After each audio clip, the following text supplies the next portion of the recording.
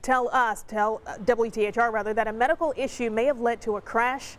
A trash truck crashing through the parking lot of a Thornton's gas station in Lawrence. This incident happening just after 7 this morning. Now, the trash truck was traveling westbound on Pendleton Pike, just west of Sunnyside Road, when the truck left the road and went into the Thornton's parking lot. The truck hit part of the station canopy and kerosene pump. And Thornton's, of course, will be closed as crews start to assess this damage.